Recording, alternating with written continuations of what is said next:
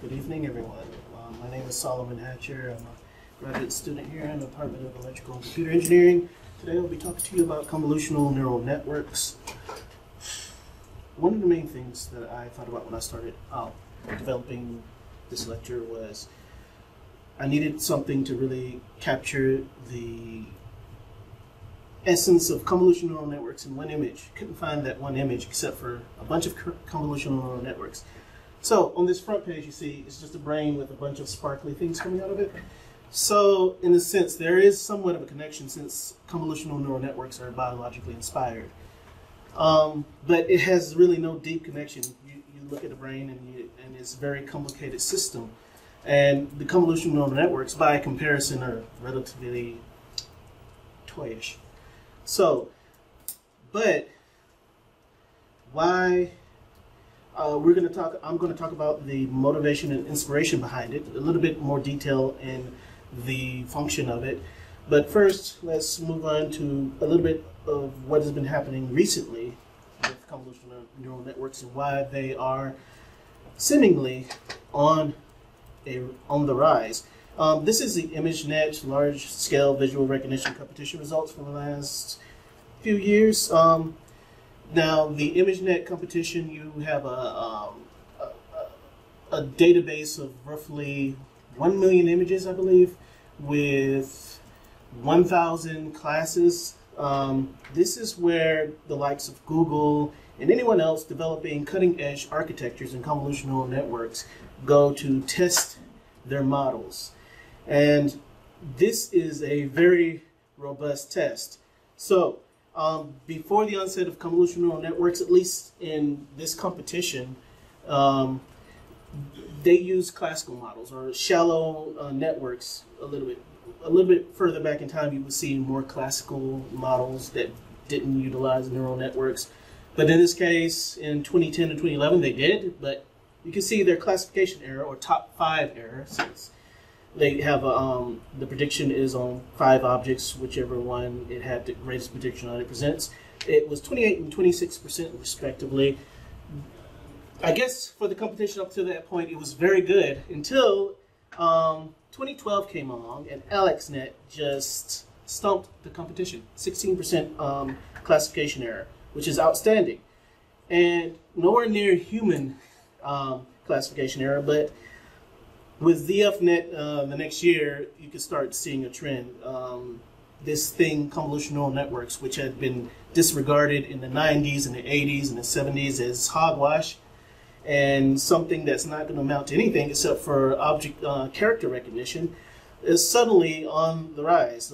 Yann LeCun, who with Yoshua Beningio developed Linnet 5, which was out of AT&T Bell's Labs in the 80s. Well, Linnet 5 came in the 90s. Linnet, the original version of his convolutional network, came out in the 80s, late 70s, and it was basically to do one job, and that was to recognize handwritten digits. It did it very well, and so when Linnet 5, which came out in 1998,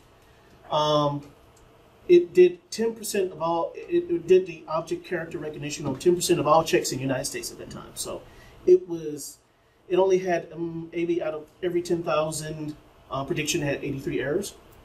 He actually posts the 83 errors in his paper, and humans would be able to recognize that there were numbers, but the machine had problems. Nowadays, UNet is a toy database. It's a toy data set, excuse me, and you can get classification error in the tens of thousands of a percent, very well above what a human could classify. You can see the trend. First of all, there's a trend of classification error going dramatically down, and the last 3, GooglyNet, ResNet, and CU Image, are radically different architectures, and they had radically different improvements in classification error. AlexNet was very simple. It's based a little bit off of Linnet 5 from the late 90s. It also was the first architecture to efficiently use GPUs. This is the era of NVIDIA GeForce 500 series GPUs. So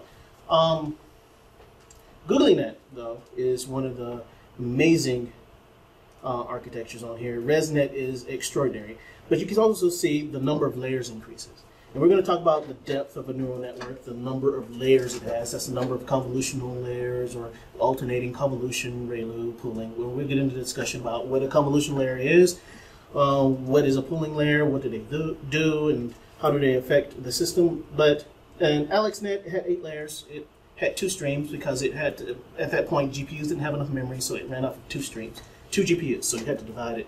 So if you ever look at the graphic that describes the architecture of AlexNet, which I should have provided for you, sorry, you'll see it's cut off. And for some reason they had a problem. When they published the paper, they cut off half the graphic, so everyone who's always showed that image is cut off at the top.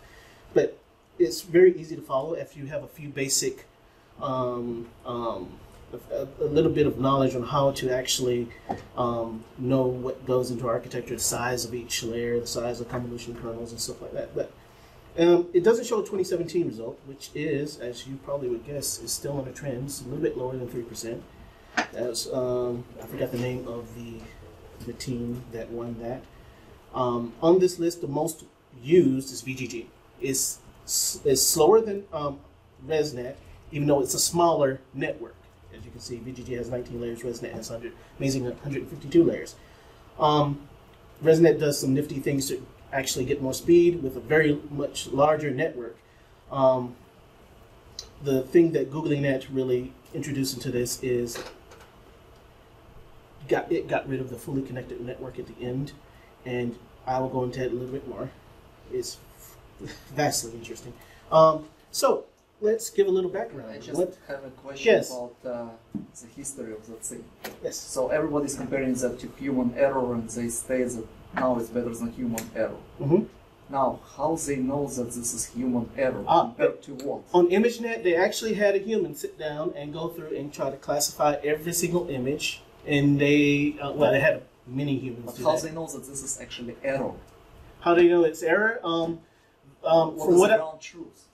What is the ground truth? Yes, how they know the ground truth if humans cannot identify it? That is a conundrum. I believe, if I remember correctly, in the paper describing the method, is that when you use many humans, they use the same thing when you train some convolutional networks. It's called an ensemble. So an ensemble of humans usually reduces the human error by about 2%, even though they didn't do it in. That's kind of a joke, but anyway. But the way they did it is that they ensembled humans, and then they averaged their predictions, and you had an image of a cow. If I remember correctly, if they misidentified that it's a cow, somehow it may be very distorted image, and they said, "Oh, it's a cow," when it's really a horse. I counted against it. I counted as so they actually distorted known images to show some horrible results. Yeah. I don't know how any human, unless they have never encountered something very simple. It might be some things in the data set that are very harder than other things to classify. I don't know what exactly those things are. I've looked at the classes. They don't seem to be that. But y'all remember? Well, there was only one of you at the MATLAB conference the other week when the MATLAB came out. MathWorks. They talked about the same thing. They trained their own data set with trying to recognize salads. They tuned a pre-trained VGG network that was trained on ImageNet, and they had a bunch of people at the office take pictures of salads. Now, a salad looks like a salad. You can recognize it. But some people at MathWorks tried to fool the network. So, because it was supposed to recognize salads and fries. So they took some carrots and made them look like fries, and they had some greenery behind it. So its prediction on that was kind of way off. It predicted as fries or something. So there's some effort that can go into it. So a human can be fooled. So if you can feed them data. What I'm trying to say is was intentional misleading of humans. Oh yeah, I'm thinking so. Yes, that misleading object knew what was that. I believe so. I believe there was some intentional because misleading. Otherwise, you cannot say like what you compare it to. Like what is human error? Like you can compare like average human error compared to ground truth, but then you need to have ground truth which says like what is it really? Because if you compare it, for example, for numbers, like you have that means database with handwritten numbers. Right. Maybe some of those numbers you extended that with other handwritten numbers. Mm-hmm. and only the person who writes the number knows what it is. Yeah, in some cases because that would be humans true. clearly could be fooled compared to the opinion of the person who wrote it. Right. But is that like the person's opinion, what they wrote, or maybe they just wrote wrong number and they just That's mistaken true. on what they wrote? Maybe they wrote 5 and it was looking like 3 or something like Right, that. right. Some of the state-of-the-art networks on MNIST, the hardest problems in that data set are numbers that look completely unlike what you would think. An 8 looks like a 9, completely and utterly, and a human would be confused by that, and the network is confused by that. It's just the person who wrote that number is kind of, Yeah, they could have had a bad what they day, meant by that. or the pen could have been leaking, who knows. But in the regards to classifying the human error in the ImageNet data set, I think they use an ensemble, a lot of humans watching a lot of images, and they kind of average the error across all of those somehow. I would have to look at the actual, go and look back at IMNIS and find out the details on that. But to go deeper into the history of neural networks, at least the inspiration, but before I get to that, what we're going to be talking about today is the anatomy of a CNN. We're going to look at this architecture, what makes it up, what is a basic, very basic convolutional neural network. We're going to have talk about convolutional and pooling layers, which are the most fundamental components of a convolutional neural network. And we're going to look at the state of the art, a few networks as they have evolved since the likes of Linnet 5 and AlexNet, and what we're looking at, a small sample of things you can look forward to today. It's exploding. So, where did the inspiration for convolutional neural network come from? Basically, cat brains. A paper by Hubel and Weasel. They did there are a couple of neuroscientists. They did a study on cats. They hooked up some electrodes to the cat's occipital lobe, and they showed them images of edges in very basic shapes, and they actually registered the activations of their neurons as they were looking at these shapes to try to understand how they recognized how in their brain they built up these notions of objects in the world, starting from very fundamental objects, and they found is a hierarchical kind of relationship. So the image they have, first of all, they discovered that the cats, and later on we expanded it to primates and other animals, that they have something called a receptive field. A receptive field is basically where you're focusing your gaze. It's almost like if you take a flashlight and shine it on the wall, the cone of the light is where your gaze is going to be. The edge where it's blurring off is peripheral vision until you cannot see anything like to the size of your face. But one thing that's different, which I'm jumping ahead, but going back to this, as you can see, looking at the hierarchy features is very, very telling. You can say that visual acuity begins with recognition of very fine features like edges. Then you go up to something like edges and corners. And then you go to complete shapes. And then the shapes are rendered into classes, whatever you think it is. Like, for example, this is a face, I think. Eyes, nose, ears. I didn't, somewhere in my brain, in the path from my retina to my occipital lobe, I registered edges, corners, and other features that coalesced, and emergent from that I recognize as a face. I also did classification on that. Probably some segmentation I'm not aware of. So all this happens really fast, and in the cat, actually there's a video of them performing this experiment. You can actually listen to the activations of the neurons as they show them shine a light of an edge on the wall, and they move it back and forth, and every time it comes into the receptive field, you can hear the spiking like a hiss in the background from the cat's neurons firing, which is fascinating. I should have linked that video here. But so they showed, at least in the biological sense, that this occurs. Before this, there was really not really much research into convolutional neural networks because no one was doing it. Actually, I think it was Hubble, who won the Nobel Prize in Physiology on this paper. And I'm not on the right screen, sorry. So, going from there, how did this even inspire convolutional networks? Well, the AI in the 80s was basically a bunch of bespoke, extracted, well, not extracted, but engineered features. You had a lot of rules determining what can be a face. So you said, oh, this edge has to be here. This collection of pixels have to be in a certain fashion. So you have feature experts sit down and actually write a bunch of rules. And you can see that will get out of hand as you try to move into more generalized models. And not you write a bunch of rules for one face might not necessarily work for another face. So what really works really well in actually generalizing classification of faces and objects in the real world?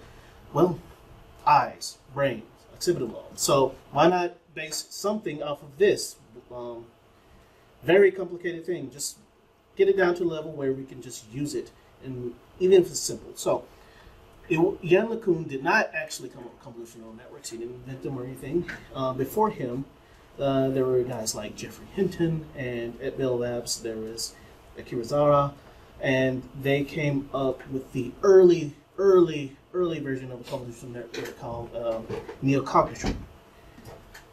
And from that, when Yann LeCun joined Bell Labs, he started developing Linet 1 and started refining that. In the mid-80s, backpropagation was invented by Hinton, or rather was developed or refined by Hinton. That really sped along the research into this area. By the time the late 90s came around, convolutional networks, mostly Linet, was doing a lot of the OCR prediction in the US. AI had its niche. It was OCR, that you can recognize digits, that was good. Banks love that kind of thing. So that brings us to basically what did they develop? What ideas did they have and how did they implement them? So as you can see, here we have a normal deep neural network, and this is a convolutional neural network. There are a few differences between them. For example, let's take MNIST. You can train MNIST on either one of these. MNIST is a data set of handwritten digits. Every image is about 28 by 28 pixels. The population that created them are mostly high school students and a few non-high school students, predominantly high school students. So normally how you would train it on this is that you would take the 28 by 28, make it a matrix and turn it into a row vector. You'll have one observation of 728 features. You would then assign one neuron per feature. You would have 728 in the first input layer. That's a massive amount of parameters, a massive amount of computation just for one image. And by the time you reach the second layer, that grows tremendously. That is a problem. So if you want to use deep neural networks, you have many hidden layers, you're going to be running out of compute by the time you reach anywhere near the middle of your architecture. So this is a big problem. So what do? We need to implement something that works on images specifically, if we can, or at least something in a grid-like topology. Doing convolutions specifically seemed to work, and I'm going to go into that in just a moment.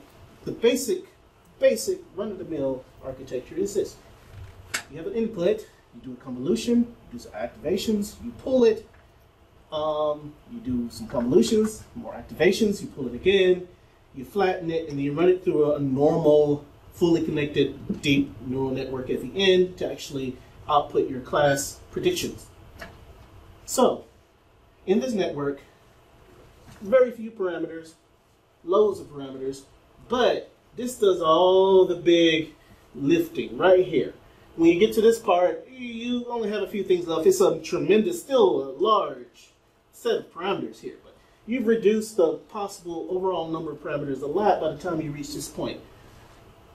And it's all thanks to the convolutions and the pooling layers. Without those, you couldn't achieve some of the groundbreaking classification error rates that we have on things like MNIST, which is a toy data set by this point, but other things like biomedical imaging. You can get a 94% classification accuracy on lung nodules. I mean, lung cancer nodules.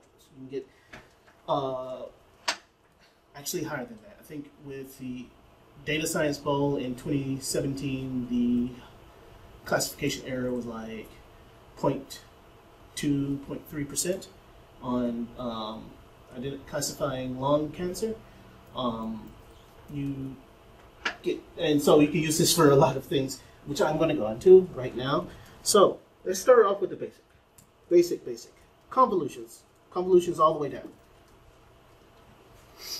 So, what are we doing when we convolve things? What is a convolutional layer? So, you can treat all these as convolutions. We're starting off very basic. We have a bunch of convolutions, that's all we have. So, convolutions are working this way. First of all, you have the input image. Most images are in color, so you'll have three. It's actually not a 2D volume, it's a 3D volume. So, you have red, green, blue, and it works on all three. Sometimes you'll work with medical images and it'll only be one channel, which means it'll be just grayscale. It doesn't matter. You'll have a convolution kernel, usually the 3 by 3, because that's a good size to start off with. Then you will simply convolve the input image with the kernel. The kernel is also known as the filter. It's also known as the activation map. But basically, that's the first thing you do. So here we start off with a 28 by 28 by 3. That means it has a width of 28, height of 28, and it's RGB, so it has a depth of 3. So we have a convolutional kernel, which isn't shown here, but I somehow messed up this thing here. This is a convolutional kernel size, 3 by 3 by 2. That means it has a size of 3 by 3, height and width, and it has 2 convolutional kernels. This is not realistic. You would never have just 2 kernels. You can have a lot more than that. There are rules of thumbs you can follow, but you can have a lot more kernels than that. This is the number of kernels you're going to train. That means these are the number of kernels that it will learn to be able to extract lines, edges, circles, and more abstract features as it goes along. I'm going to show you the math. This is somewhat simple, but it gets tricky when you include other objects like pooling, and it becomes frustrating when you have to actually build one from scratch and you have to kind of look and keep track of this. It could be, even though it's very simple math, it can be very frustrating to get these parameters correct. So, it's just a simple application. So you have width, height, and you have the parameters here, which is filter, size, you have the number of kernels, you have the stride, and you have the padding. And I'm going to talk about those in a few slides. So you have those parameters, which are the parameters you set almost with every library you would use. If you're building one from scratch, you just set these parameters and you let it rip. But you have to do a little bit of math to see if these parameters are correct, unless your library detects it for you. That, well, most of the time you'll know it's wrong when you get an error and it just breaks. So you would take you would convolve this with the kernel of size 3 by 3 by 2. You will get the result of a 14 by 14 by 2 output. Your next set of kernels, usually this is kind of realistic to increase the number of kernels as you go along. You can keep them the same, but in the real world you'll see those increasing for every layer that you convolve. So you do the same calculations. Again, you'll come up with a 7 by 7 by 5, and what is happening? You start to see this kind of stretching out of the results. What is happening is that these can be considered neurons. Now, this slice here is one kernel. One filter, sorry, one bank of filters. This is another filter. This is another filter. So I only technically trained 2, so there should be 2 here. What's happening is that as you train one neuron, well, if you can see this slice, you can pretend this slice is in the front. So all these neurons here have been trained for one kernel. And so this is another kernel and all that, and so on and so forth. So on and so forth. Until you get to the level of however many convolutions you want. You wouldn't, now realistically, would never just chain a bunch of convolutions like this. We'll usually intersperse them with pooling and stuff like that. And implicit in this is a ReLU activation. So these are the neurons are being activated on certain parts of the image, the input. So after you get your bank of neurons, bank of weights here, your filters, and as it begins to lose its original spatial dimensions and so on and so forth, it very quickly loses its spatial dimensions depending on the features you choose. So I changed the features towards the end because as you see in the math later, I changed the padding to 0 because it works out better that way. If I didn't, I would have gotten a non-integer answer for the next layer's height and width, and you can't have, well, you could if you accounted for it, but in simple case, you want integer height and width numbers. So let's get to the math. No, I don't have the Maybe math I want yet. to clarify one thing. So Yes. the first thing that you are doing is actually, you saw that already, it's filter bank, where you're filtering with multiple layers, which are filters. You can define any shape to the filter, and then you're scanning with that filter all of the image and convolving, right? And you get another image of the same kind. So the difference here is that you are not doing that sample by sample, you're not doing that pixel by pixel, you're jumping from here to the next place, Yes. which is These are patches. capable. And this is why the output image is smaller than the input image. The dimensions of output image generally smaller by something, like you have initial image is 28 by 28 and output is 14 by 14. So you basically skipped every second pixel when you jumped with that mask.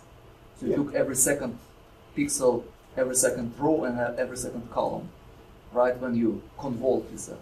Now, the interesting question here would be, why they are doing convolution and not correlation? I have the slide for that. So. Okay. So, yeah, that is interesting. Is actually cross correlation on the forward path. So, yeah. So, let me just go over the parameters: the filter size, the number of filters, the padding, and the stride. This, like he said, the input, the filter. Usually, you get a smaller image as a result. That's a problem. If you just do convolutions, you'll soon end up with one number. It's dot product, so you'll end up with just one number if you do enough convolutions.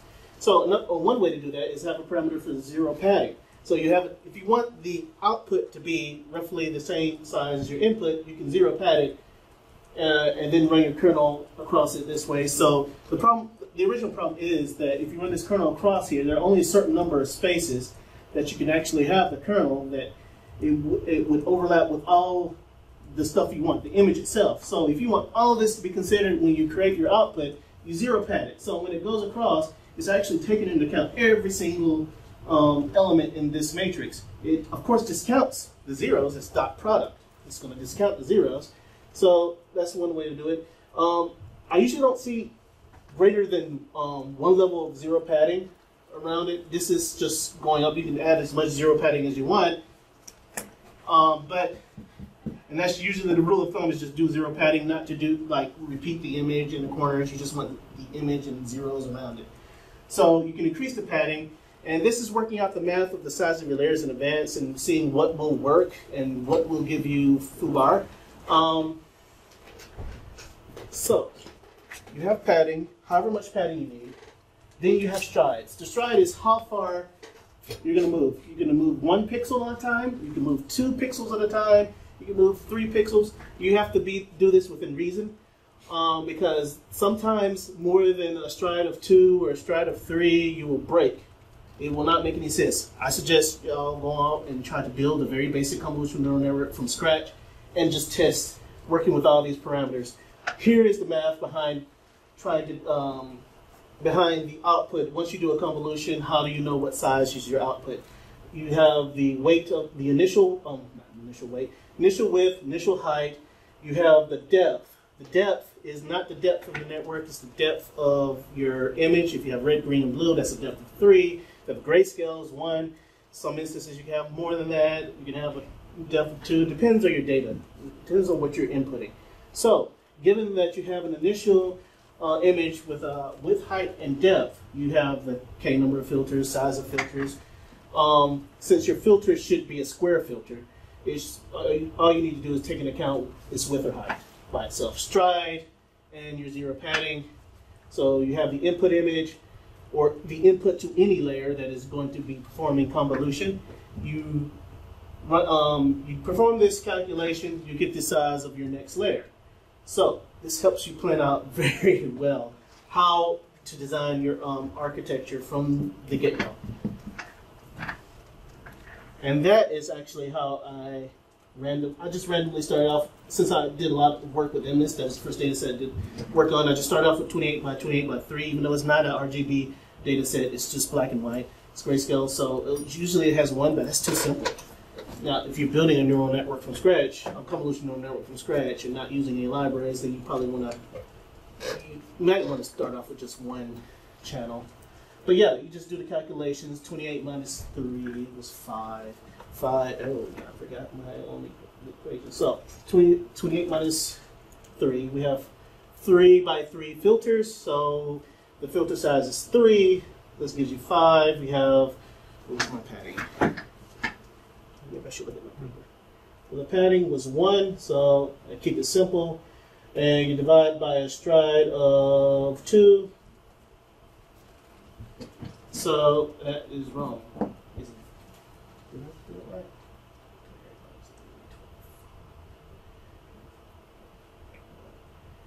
This is a previous version of me. Yep, 25 divided by 2 will give me an odd number, which will give me an incorrect size. Okay. That's what happens when you do it on the back of a napkin.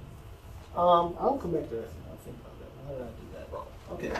But it does work, and I've done plenty of convolutional neural network architectures on it. It took a while to kind of get the intuition down. We think trying to study back propagation through convolutional neural networks would be harder than trying to come up with what is the size of the next layer in your network. No, it's not. Back propagation is relatively easy. The sequence of so this is basically a summary of what we just went over, what a convolution is. Basically, you take your filter, whatever it is, you convolve it, you do a dot product. It's basically a dot product here.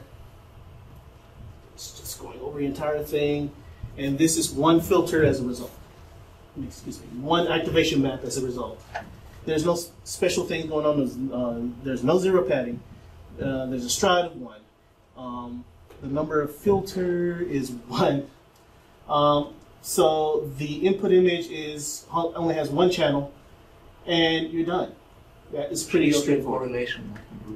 Of course, I haven't gotten to that. But yeah, they call it convolution when it's really cross correlation on the beginning, because they just want to keep generally the same naming convention. Now on the back propagation path, it is convolution. But generally, to keep everything simple and to have the nomenclature the same, it's basically, we use cross correlation instead of convolution because it's more computationally, it's less computationally expensive. Convolution is somehow doing that flip causes too much computation. So there you go. Cross correlation on the forward path, back propagation, you do convolution. Oh, convolution do. Okay. So what happened? Okay. Escape. Okay. Press escape just a little bit harder. Not like that. Okay, sorry. Okay.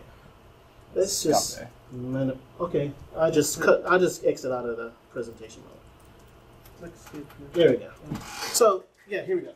Here's convolution on we can consider RGB. It's a 7 by 7 by 3. It's originally a 5 by 5 by 3. We did 1 layer of zero padding. We have RGB, so we have these filters here, which are convolving over every channel. The result for the first filter bank is up here. The result for the second filter bank is here. And it's pretty straightforward. And of course, every filter bank has a bias. But that usually doesn't play any role in creating these activation maps here. So it's pretty straightforward. It's very, very easy math. It's dot product. So does anyone have any questions on this aspect of it? This is pretty straightforward. So going back to the thing here.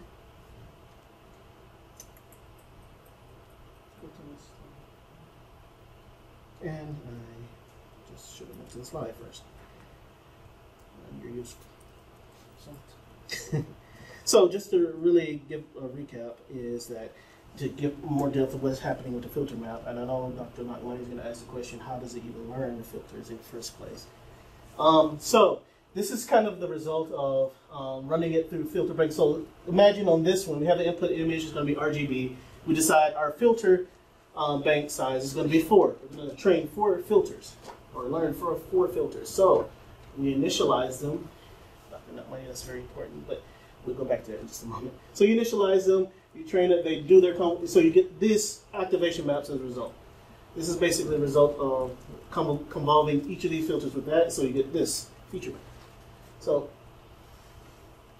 reiterate. So okay, here we go. As I just explained a moment ago, convolution of f and g continuously then discretely is really what we see. Just the differences here. We just do cross correlation. Now, why in the details do we do cross correlation? I really can't find information on that. It's like every time I look this up and try to say, oh, why did they insist on cross correlation? All I get is the answer is like, it's less computationally expensive. So all I have to do is go with that. Unfortunately, I will add an addendum or an appendix on this if I can find more details on why the cross correlation is used by people developing deep convolutional neural networks. Of course, this is only a one-dimensional version of it. If you want to do images, you start off with the two-dimensional version. Actually, it's more complicated than that. You should add another one on there. To do this by hand is straightforward. Do you know if somebody tried normalized cross correlation? I haven't heard of that. Normalized cross correlation? Yeah, I would bet that this should work better. If somebody could have happened when they built batch normalization. Right? So normalized cross correlation is just Pearson coefficient, right? Right. This is like between -1 and 1, which gets you basically fitting to the object. So it's object matching. So you have filter which is your object, and you're trying to match that object to some piece of the image. The difference between regular convolutional correlation is just that before you're doing the multiplication and dot product, you reducing the average of the patch, of each patch, and dividing by sigma. Oh, okay. Yeah, they used to have something called a normalization layer. I think that. So this is not what normalization It's layer not? is doing. It's not what. No. Okay. Okay. Could it be? So when you're doing convolution or correlation, you're just normalizing. You're doing just z-score, if you Okay. like, from statistics, instead of multiplying point by point. Because look, for very bright filter and very bright image, it will be like huge correlation, right? It will impose a lot of data around the bright point. Right. But if your information is somewhere in darker regions, it will not notice it. So it will basically impose constraints on what you can recognize. And if you have an image something very bright, I would guess that those things will be involved in decisions much more than darker regions. Ah, so with doing that normalization on your data before you even feed it in. Yeah, that's what. Yeah, we do that in data augmentation. We go ahead and normalize it. But it's normalization per patch. Computing different. Oh yeah, adapted. Okay. You cannot normalize the entire image. Right. Right. You need just to take that space where you're taking convolution, patch behind that patch, right, and normalize both patches and then multiply. If it's not the normalization layer, batch normalization is between layers, so could it be batch normalization that does that? No. No. Okay. I'm thinking. So computationally expensive, yes. Yeah. But I believe it should work better. But I'm not sure. I think somebody did it. There is a paper Maybe about somebody did it. Yeah, there is a paper about it. It improves the deep learning, like when you do normalized cross correlation. Is normalized cross correlation? Yeah, it's improving. Okay. Convolution. So let's go into what is happening under the hood with convolutional layers.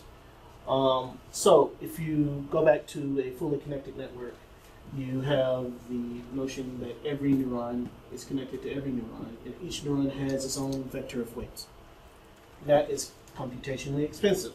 You have parameter explosion. But with convolutional networks, the idea of receptive fields and patches, we get something like this. So you have the input layer, and you have the neuron and the kernel, and it is only, this is its receptive field. It's looking only at this right here. It moves across this image, and every neuron has its own receptive field. The thing that makes it work is that not every neuron has its own vector of weights. For this particular filter, they're sharing weights because what it's looking for is something like edges or stuff like that. So if you have an image and you're looking for an edge, you don't have to redevelop the ability to look for an edge in every single neuron. You just simply say, okay, well, it doesn't say anything. It's looking for an edge, so it shares that weight with the next neuron. Okay, I'm looking for an edge. Next neuron, looking for an edge. No reason to retrain that ability to look for an edge.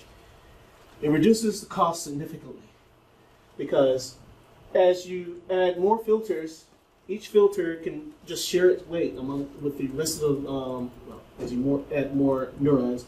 They have shared weights. They're looking at one receptor field, and they're looking for features that they're all looking for the same feature. So there's no reason to reinvent the wheel, basically. So instead of, if you looked at it this way, you would be reinventing the wheel several million times. Where here, it's significantly less.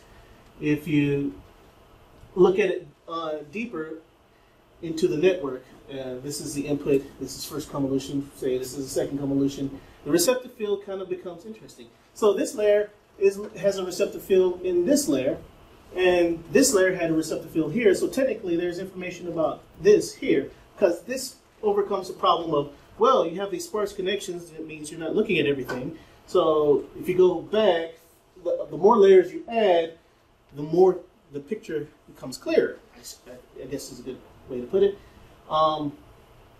This argues the point, well, you just add more layers.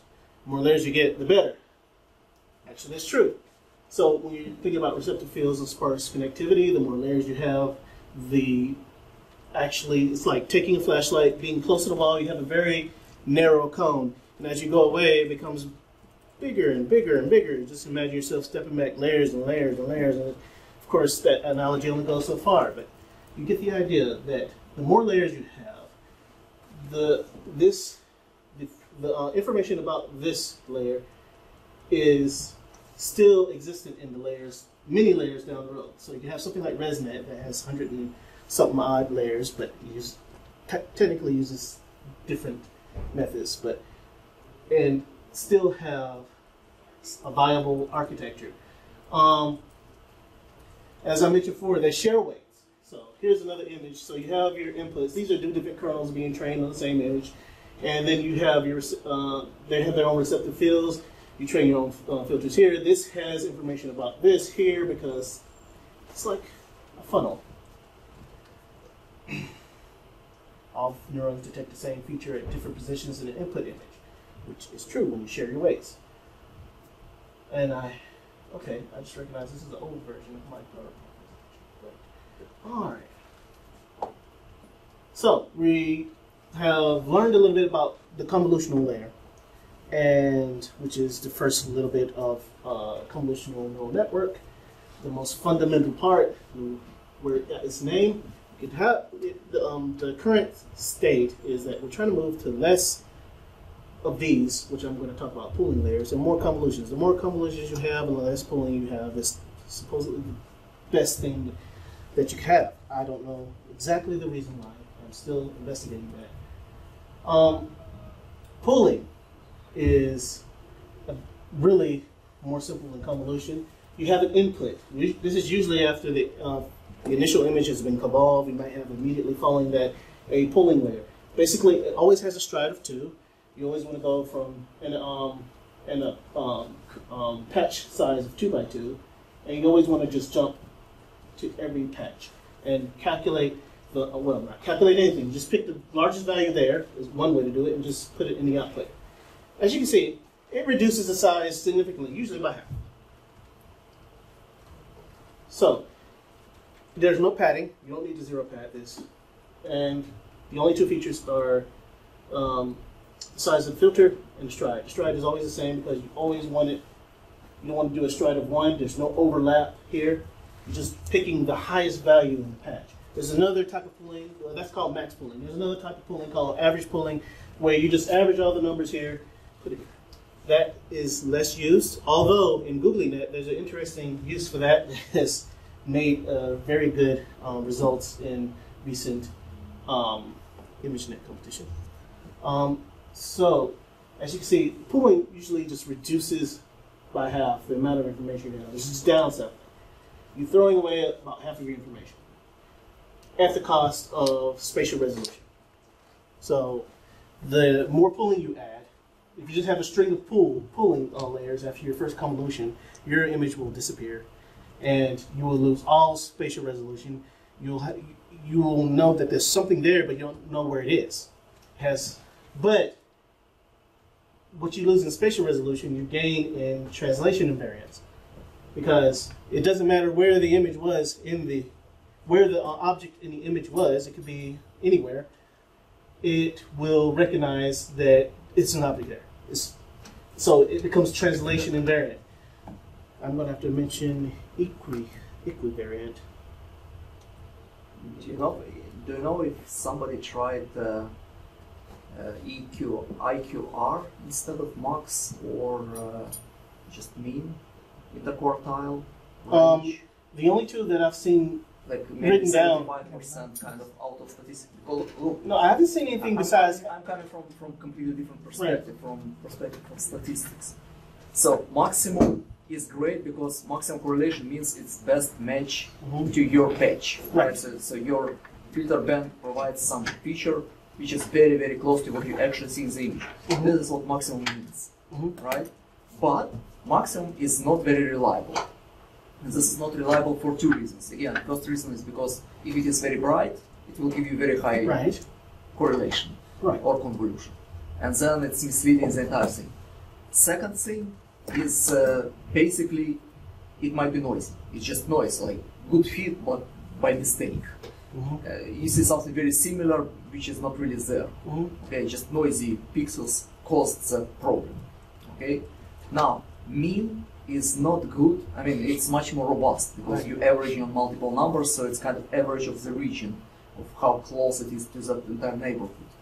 But mean means that if you will attract some additional layers of the same convolutional network, I mean, if you do convolutions on the mu layer, which is layer of those max poles, right? Those numbers will not be relating the information about hierarchy of the image itself, right? Because it will not show you where the actual good fitting is. It will show you kind of average fitting, which is meaningless, technically speaking. So it will create some structure which is amorphous kind of image on which you again running convolution and hoping that that average number will give you some information on something. So interquartile is a robust measure, okay, and it's also like 75%, which is bigger than mean. Which means it will give high number if your max is high, right? But it will not take the max, which is just the only pixel, which is like huge, and everything else is kind of low, right? Because you expect that max will be neighborhood of max, like a few points which are very high correlation or convolution, and not like single point which is just noise point for some reason. So you're taking maybe neighborhood like 3 by 3, and computing IQR, interquartile range, and taking that 75% number. I haven't read anybody doing that. Usually it's average pooling or max pooling.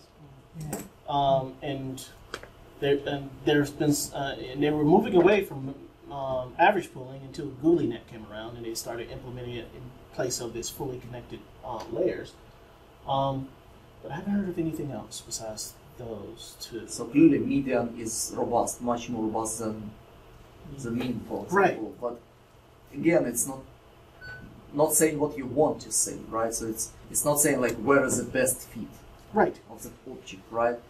But if you're taking like 75% at least, it says like 75% is good fit. And this is a robust measure, it's not like noise, it's really good fit. It's for the entire neighborhood. Like the entire neighborhood is good fit, up to 75%.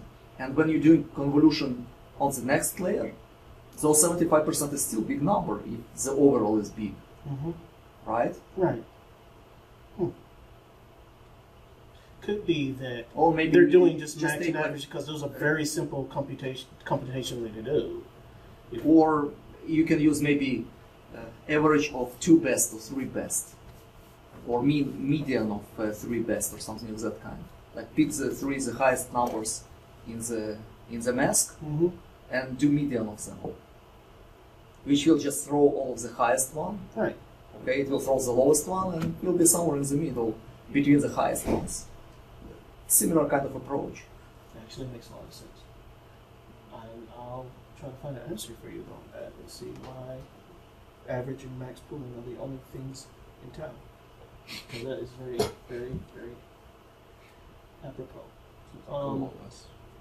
To kind of demonstrate what max pooling is doing. You have the image. Well, this is the features that it's going to highlight here. Max pooling. So basically, it shows how it downsamples. It really gets small if you just do a string of them. And what happens as they go along, you can see with max pooling, you only get these areas here where the activations were strongest. And same thing here. Same thing here.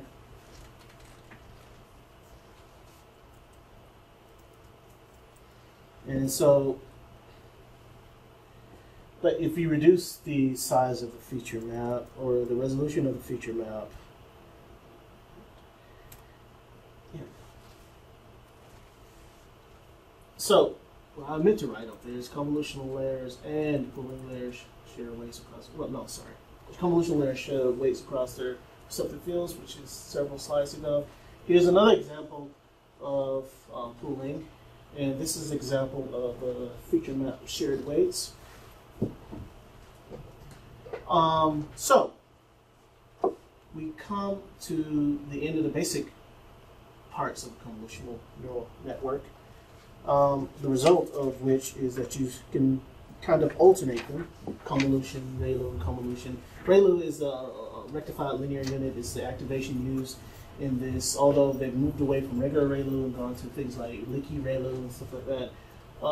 So you would just do convolution, create your activation maps, another convolution, do another activation map, pull down sample, and this is AlexNet.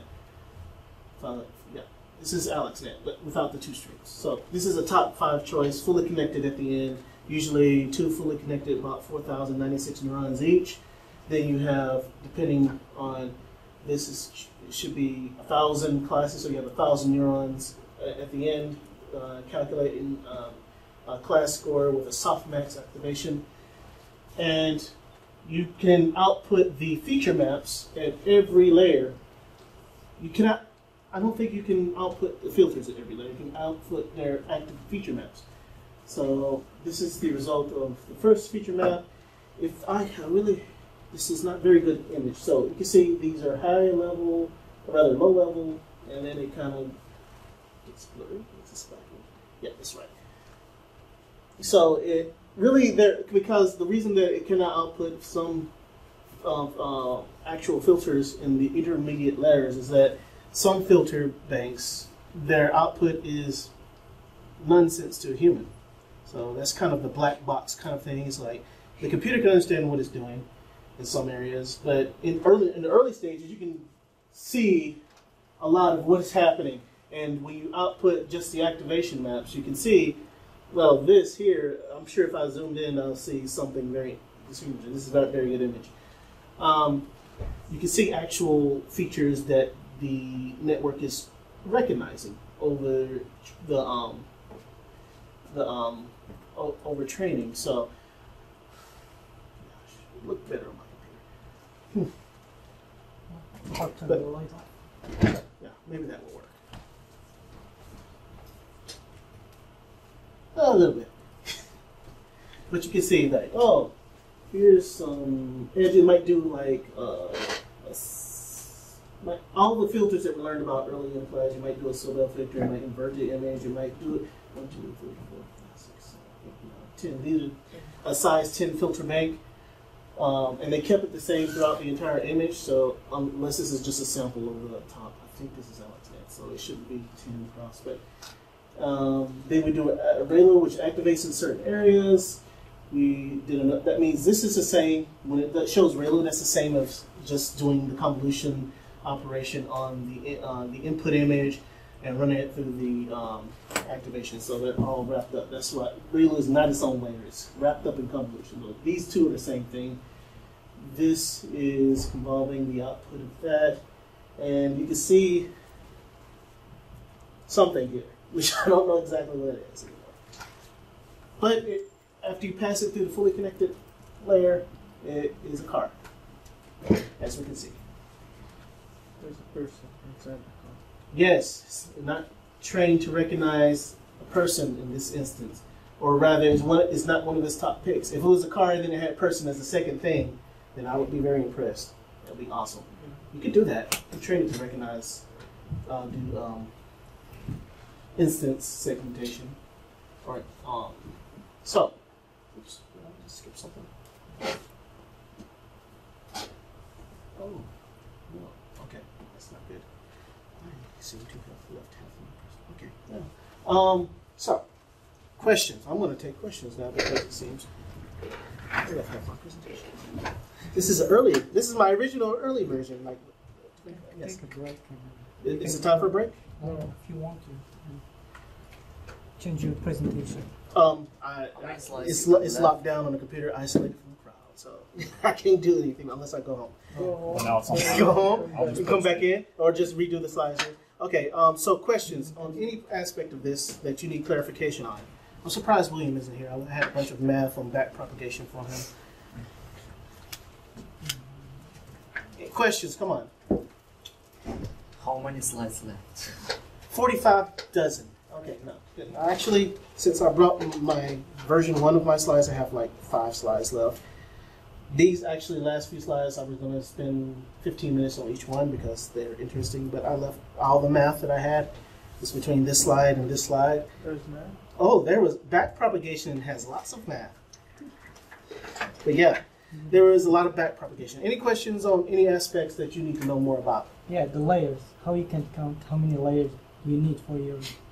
Right. That goes into the original when we were calculating the size of each of the output layers. It depends on your initial input image. Well, so your pre-processing or your data augmentation. So let's say you have, I'm currently working on some CT scans. They're all 512 by 512 by roughly between 30 and 62. So that means they have an image size of 512 by 512. They're stacked up about 30 or 60 high. So they're three-dimensional. I have to convert that to a 4D tensor. So the number of slices, the number of channels, this is depending on the library you're using. In MATLAB, I think it's using the normal way of X, Y, and Z, or the number of channels. So I started off with channels like number of samples, X and Y. So it's hard to, it depends on what you're using. So be aware of how it's fashioned. So you have the channels, samples, channels, X, Y, which is uncommon, actually. This is uncommon. It's mostly X, Y, number of channels, and number of samples. See, lost to come, right? Yeah. Pierce. So yeah, this is the one that's used most like by default. Unless if you're using something like Keras TensorFlow, you would have to go in and change it to use this. So. Your question was, how do you know how many layers? Yeah. So you take the basic math. You have to know what parameters you're going to use and what you're going to do with your data. So I have a 512 by 512 CT scan, head CT scan.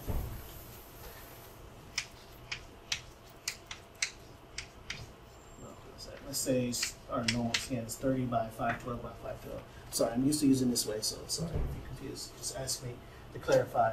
So that's the number of, in this case, the number of samples, X and Y. So I'm just go ahead and convert that to what I actually feed the network. First of all, you have to determine how you're going to place your input into the system. So you have to design what's your input size. So is it going to be a 4D tensor or a three-dimensional whatever? So in my case, I have a model that takes in a 4D tensor. because it's only looking at this part, and I need to feed it slice at a time. It's not looking at the CT scan as a three-dimensional volume. It's looking at a bunch of 2D images. So anyway, so you say to your network, oh, I have an image of 512 by 512, but if you're going to use 512 by 512, you might be running out of memory on your GPU. So your data augmentation step might be to resize this to something like 320 by 320. So you'll save a lot of GPU memory, depending on what your GPU is. So first, you have to know what you need to do with your data. Second, you need to know what kind of hardware you have. If you're using CPU or GPU. If you're using GPU, what kind of GPU? How much memory does it have? Like the Pascals on Chiha have about 13, 14 gigabytes of memory per GPU. I used to work on the K80s, which is a module with two K40s in it. It had about maybe 10. I had lung data. Now, head CT versus lung CT. So there are a lot more lung than there is brain. So lung CTs are bigger. So I had 512 by 512 and whatever number of slices for lung. It was too much information. It would crash the GPU. I had to figure out a special way to load it on the K80s. It loads on the Pascals a little bit better. So first you have to figure out how you're going to if your data as it is good enough to fit on the GPU. After you figure that out, you need to design your first layer, which is your input layer. Convolution, usually. Technically, your first thing you're going to do is a little bit more data augmentation. If you're going to do automatic or you're going to do it offline. So data aug. Sorry, I'm drawing it sideways. That's how I draw all my stuff. So you do your convolution here, however your input size is. Let's say it's 320 by 320. It takes a 4D tensor. Then you decide, okay, what is the most common method? Okay, if you're doing segmentation, head CT. There you go. I'm glad I came up with this image. Shows me right here. This is called a fully convolutional neural network. It is I call it the segmentation gun. So it looks like a gun. It shoots and predictions on pixel-wise, predictions on the mask. Anyway. So this is an early version of convolutional network segmentator that came after the likes of AlexNet, and it's very good for its time, 2015, which is not long ago. So if you're trying to do something like segmentation, if that's what you want to do, it's segmentation the same as classification, just classifying on every pixel. So you determine your input image, you determine how you need to augment it to fit into your network, what will work well for your hardware. Then you decide that technique of alternating your convolutions and pulleys, just to figure how many times do you want to convolve it before you pull it. And usually you pull it once. Convolve it, pull it once, convolve it, pull it again. You determine how you're fully connected will be at the end. You can most of the time you can just look it up, take someone's already implemented fully connected to the end, as long as the number of classes are this. Well, if you're doing this, the number of classes it really doesn't matter. Because you're doing segmentation and there's no fully connected at the end of this. It's just a mask. So, pixel-wise prediction. So, in the case of the segmentation, you just have to worry about convolution, pulling, convolution, pulling, and then you do maybe another pulling at the end, or maybe I think this is a pulling. The way that it looks like the math is going, I forgot what these are. These are the number of neurons. Here, so I'm keep thinking these are fully connected. These are not. So, let's see, 96 by 256, and then 384, and 384, and 256.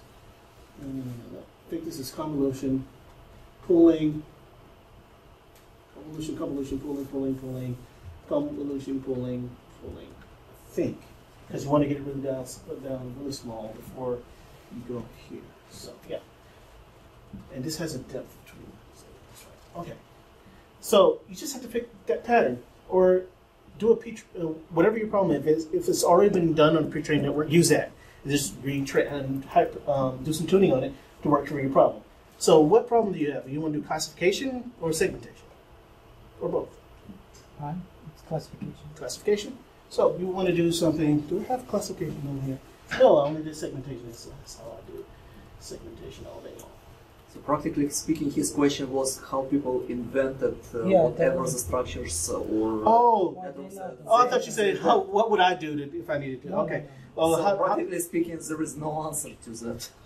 Yeah. besides starting from Because if the, I want to create my Together all own, kind of layers. oh, and when you want to tracks create your and all. own type of Yeah. architecture, like, okay. is it You try want- and error? Like you try and if it no. So look, this is how it works in general. Broadly speaking, convolutional neural networks are basically hierarchical kind of networks. So first of all, it picks up all kind of tiny, small, low-level features from the Yeah. image, and you don't know what kind of features it will pick up. But generally speaking, it's like tiny blobs here and there, Yeah. pieces of edges, all kind of It depends. small, low-level kind of imagery, okay? All kind of colors or blob-like features, okay? Now, next level combines those features into some semi-objects, like maybe finger, okay? Or it might be just part of the body, or some other higher level hierarchical understanding of what happens. And then next level connects fingers to hands. Okay, so it takes the entire hand as single blob. Okay, and this is next layer, next convolution that we are doing. And then that hand to arm, connecting to arm and body. So it's kind of on the level of animal model, right? So this is something animal or human or even more things, right? And then it classifies to some more precise level, like this is human, for example, or this is cat. Like one name for entire bunch of blobs and edges and other stuff together.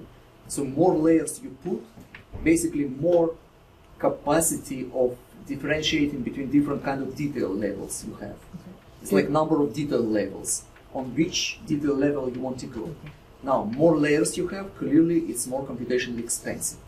Like if you have 100 layers, it's clearly will work much longer, and you will need to train many more layers, and you will need to use tons of GPU time to train your network with many more examples, because you need to adapt many more weights, right? Yeah. Now, with less layers, you don't need that many, like millions and millions of images to train your classifier.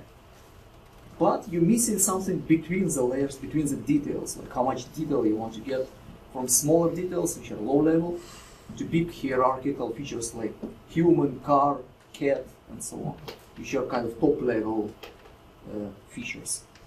So the layer mean features like it's extract feature Layer on each side. extracting, like further layer extracting higher hierarchy features. Okay. Detail, small detail. First layer extracts very low level feature, like color of the pixel, or part of the edge, like gradient, or some computational low level feature, which you can compute by simple mathematical function of some kind on the image, right? Next layer computes combination of those features together somehow, right? And next layer combination of those combined features together, and next layer combination of previous layer combination, right? Until you get to the level where you have single object or multiple objects in the entire image, okay? Where you classify that as humans would classify it. Like, what is that thing that you're looking at? Basically, if you want to just use convolutional neural networks and develop your own type of architecture, you first ask the question, how many filters do you want? How many filters is equivalent to how many features do you want to extract? So, your first filter bank set of filters will extract low-level features.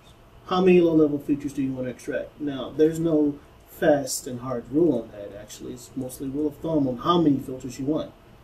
There's no, there are many articles out there, that many papers that really go into detail on trying to suss out what is a good number of features you want, I mean filters, what's a good size on filter banks you want to have.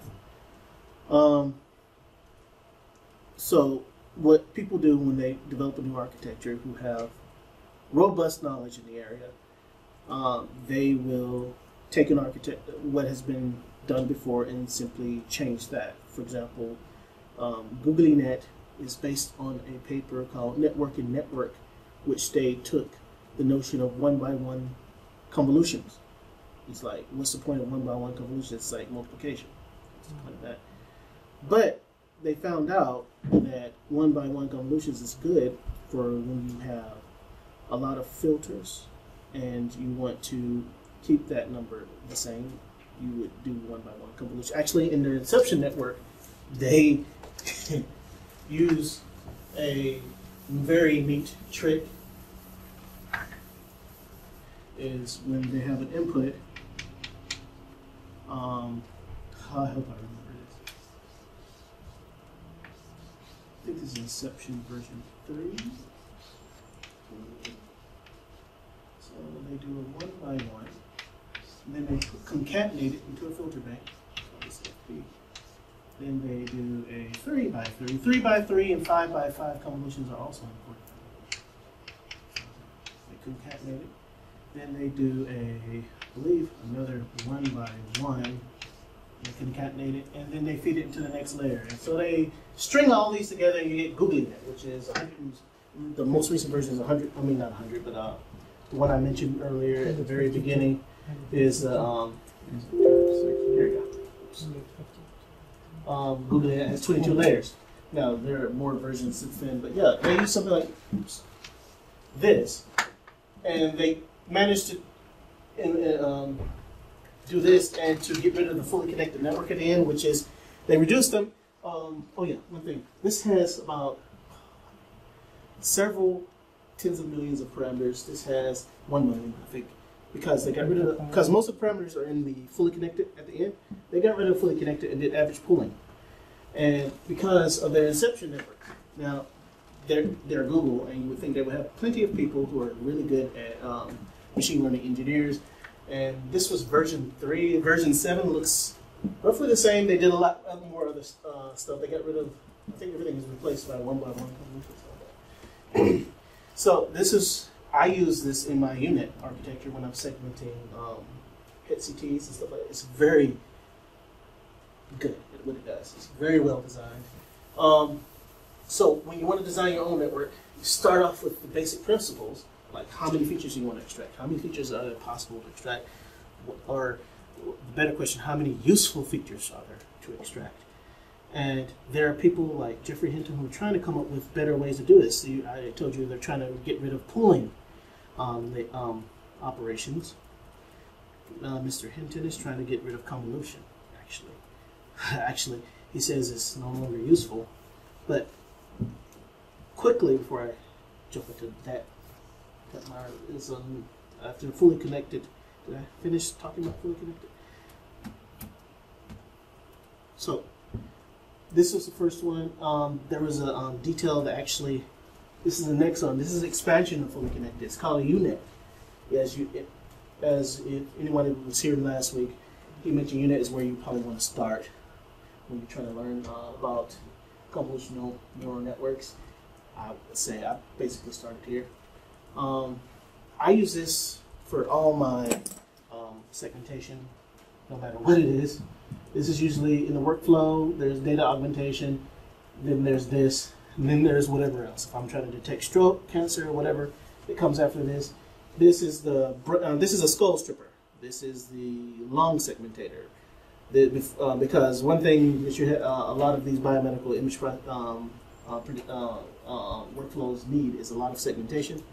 So this is very good at what it does. It made a very good appearance in the Data Science Bowl 2017 for lung segmentation. There's another one called 3D UNet, which takes entire volumes and does, instead of doing a 2D patch, it does a 3D patch. And it's very hard to do.